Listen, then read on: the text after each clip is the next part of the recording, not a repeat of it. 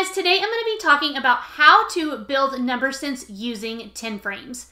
A 10 frame is a simple mathematical tool that allows your students to see, visualize, and represent numbers in multiple ways. So you might be thinking, like, Marcy, you said the word number sense, or the term number sense. What is that? Well, number sense is when your students can identify numbers and their values in multiple ways. And over time, your students' ability to recognize numbers in multiple ways is going to boost their mathematical comprehension when it comes to using mental math, place value, addition and subtraction, and so much more. So today we're going to be talking about building number sense using a 10 frame. So if you are ready, give this video a like. Don't forget to hit that subscribe button, and let's dive in and get started.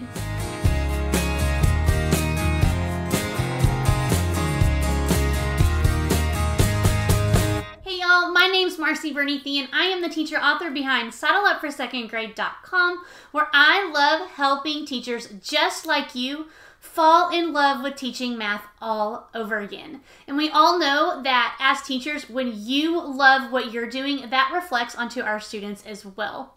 So today we're going to be talking about 10 frames and how we can use them to build student number sense. So you might be thinking, what is a 10 frame? So maybe you're brand new to teaching and you've never heard this term before. So a 10 frame is a long rectangle that is divided into 10 equal parts. And then you can represent numbers on the 10 frame by filling in the top row first and then moving to the bottom row to represent numbers. 10 frames are such a great mathematical tool because they help our students develop number sense, composing and decomposing numbers. They can help with place value, addition, subtraction, and so much more. One of the reasons why 10 frames are so great is because they provide a visual representation and they show a number value at the same time. Another reason why 10 frames are so important is because 10 is what is known as a friendly or magical number. In first grade and even on into second grade, lots of teachers tend to use the friendly number strategy, and this is going to help your students work with larger numbers over a period of time, especially when we get into higher level place value, addition and subtraction with multi-digit numbers, and so much more. So in the younger grades, in kinder and in first, we start out with just basic number sense, number recognition, using a 10 frame like the one I'm showing here so that they are developing a strong number sense for when they get into the higher grade levels.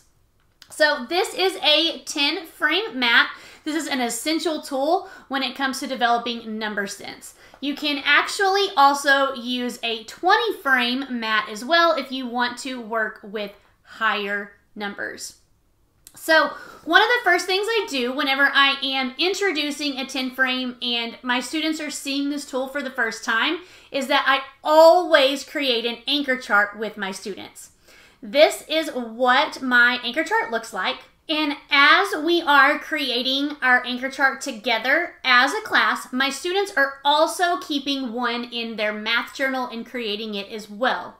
What I like about this is that it allows them to not only be a part of creating the anchor chart together, but by having a matching one in their math journal, they can use it as a visual support so that they can refer back to it throughout the school year. You can find this anchor chart template in my first grade number sense guided math unit, which I will link in the description below this video. So now what I want to do is I want to share some quick and simple activities that you can implement with your class right away. You could take these ideas and practice them with your students tomorrow if you would like. So these are going to be very simple activities that you can use with a 10 or a 20 frame using materials that you pretty much already have lying around your classroom. So the first activity that I want to share, I call it 10 frame flash. What you are going to need is a set of printable 10 or 20 frame cards. If you own my first grade number sense unit, you can print out your copy here, or you can grab a set of these cards just by doing a simple Google or Pinterest search. 10 frame flash can be used as a quick warm-up. It can be used for a whole group mini lesson, a small group lesson, or kids could even play this game with partners during math centers. So this activity is very versatile and it can be used all year long using multiple sets of numbers, so it's very easy to differentiate. Let me show you how it would work. Using your 10 frame flashcards, you are going to quickly flash a card for your students to see. You're going to hold it there for maybe 2 or 3 seconds tops. Now, depending on your students, if you want to do a little bit longer, you absolutely can. But you are going to flash a card for just a second. Your students are going to have to identify the number shown on their 10 frame, and then they are going to have to recreate the number shown. So what this does is it teaches them to be able to recognize a visual representation quickly, and then they have to be able to recreate the image that's on the card. So here we flash the number 5. They are going to quickly build the number 5 out on their 10 frame. You can also do this with 20 frame. As you practice this and your students develop number sense over time, they are going to be able to quickly recognize that when the 10 frame is completely filled up, that it automatically represents the number 10. So instead of them having to count 1, 2, 3, 4 and counting each circle individually, over time they are going to realize that this entire example represents the number 10, so they can quickly identify 10, 11, 12, 13. So as you quickly flash the card for 2 or 3 seconds, you're going to take the card away, and then your students are going to have to recreate what they saw on their 10 frame. And you can give them a couple of seconds to do this. You might want to wait a little bit longer if needed. You can also do this exact same type of activity using different types of number sense cards, such as tally marks. You could use fingers. You could use base 10 blocks, numbers written out in word form, or just a number written out in the standard form. You could flash a die or show them other visual representations. All of these cards you can find inside of my first grade guided math unit. So what you could do is you could take any sort of flashcard, you could hold it up for students to see, show it for 2 or 3 seconds, then they have to create the visual representation. Or maybe they do the opposite. Maybe you show them the visual representation and they are having to write the number that is represented. The next activity I want to share is another really simple one that you could incorporate right away. And it's called Roll a 10 Frame. All you're going to need is some type of recording sheet, or maybe your students are drawing on their whiteboard, or they are building the numbers shown using manipulatives on a 10 frame mat. So there's lots of different ways that you can do this, but they are going to need some sort of 10 frame mat of some kind, and then they are also going to need a die.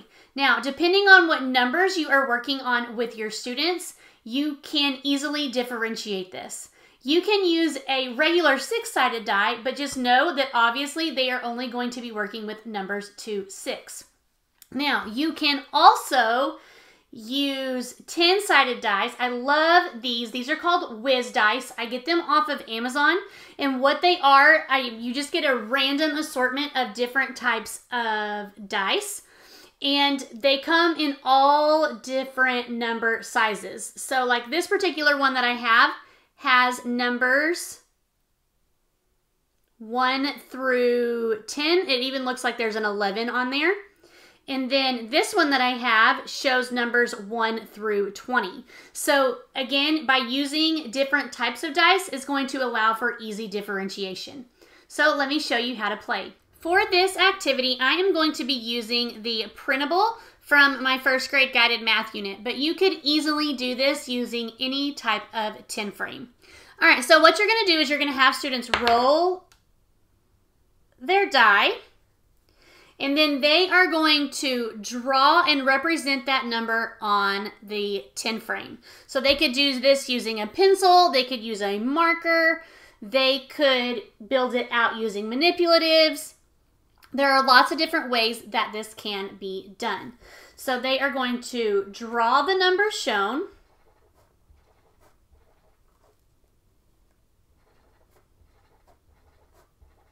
And then they are going to write the number in number form. And then they are going to repeat this process as time allows. You could also do this same activity where they roll a dice and then they are building the number out on their 10 frame mat. You could have them, instead of writing it in number form, you could have them write it in word form if you would like. So there's lots of different ways that this can be differentiated. The next 10 frame activity I want to share with you is perfect for small groups. It can also be used as a quick warm-up at your small group table, and it's called Spot It and Mark It. So what you're going to need is a set of 10 or 20 frame cards, and then each student is going to need some sort of marker. And you want them to be maybe a different color or just different from each other, so that they don't get mixed up. So if I'm going to use linking cubes as an example, so I would just make sure that every student had a different colored cube. You can also use paper clips. There's lots of different small manipulatives that you can use with this. So let me show you how to play. To play Spot It and Mark It, you are going to take your 10 and 20 frame cards. Depending on the level you're working on with your students, this can easily be differentiated. So you are going to take your cards and you're going to spread them out all over your small group table. You are going to call out a number. So for example, I might say the number 7. The first student to spot the card that represents the number 7 and mark it with their manipulative is the winner, and they get to keep that card. Then the process is going to repeat. Then I might say 18. The first student to spot the card that represents 18 and mark it with their marker gets to keep it. At the end, when your time is up for however long you might be doing this, maybe just five quick minutes or maybe even longer than that, then the student that has the most cards at the end of the game wins. And the last 10 frame activity that I want to show you is another favorite.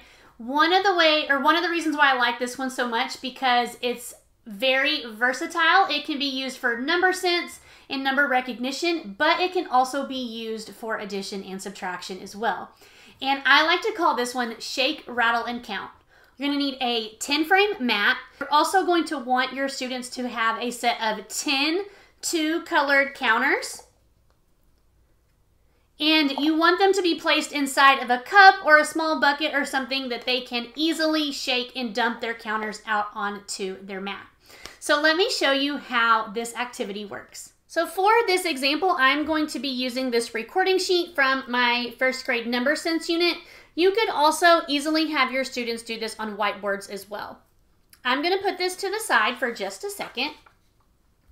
And the first thing you are going to do is have your students place all 10 counters inside of their cup. They are going to shake up the cup and they are going to dump all of the counters out onto their mat. And I am going to have them sort their counters by red and yellow. So, and it doesn't matter which color they do first. Maybe we put all the red counters first. Maybe you want your students to do yellow. That is completely up to you. So if we are doing this activity from a number sense perspective, you could have students then recreate their counters by drawing the colors on their recording sheet. So they might have had 1, 2, they had 6 red and 4 yellow. And then maybe you have them identify how many counters are red, how many are yellow, and they are going to write that number in the box. So for example, on this recording sheet, it asks students how many are red, then they would identify that number. Then it repeats. So then your students are going to take all of the counters again, put them back inside the cup, and they are going to repeat the process. Now let me show you how you can do this activity using addition or subtraction. So once they have shaken up their counters and they dump them out onto their mat, then they can use this to practice addition facts to the sum of 10. And this is a great visual representation because the two colors would help them distinguish the add-ins. So you could have them write on a dry erase board, on a sheet of paper, inside their math journal, however you would like for them to do it. Then they could write the addition sentence that matches. So let's say, for example, they could write that there are, we're gonna do red plus yellow. There are 6 red plus 4 yellow equals 10. You could have them write the turnaround fact and write 4 plus 6 equals 10. This could also be done with subtraction. So they can see here that they have completed their 10 frame. So they could write 10 minus 4. Then they could use the manipulatives and physically take them away. How many are left? 10 minus 4 equals 6. And there you have it. There was 5 quick and easy 10-frame activities that you can implement tomorrow. If you are looking for more 10-frame resources, I'm also going to put a link in the description to a blog post where I share a lot more information with you guys. And then you can also find the link to my first grade number sense unit as well. If you have any questions, you guys leave me a comment below, and I will see you guys in the next video.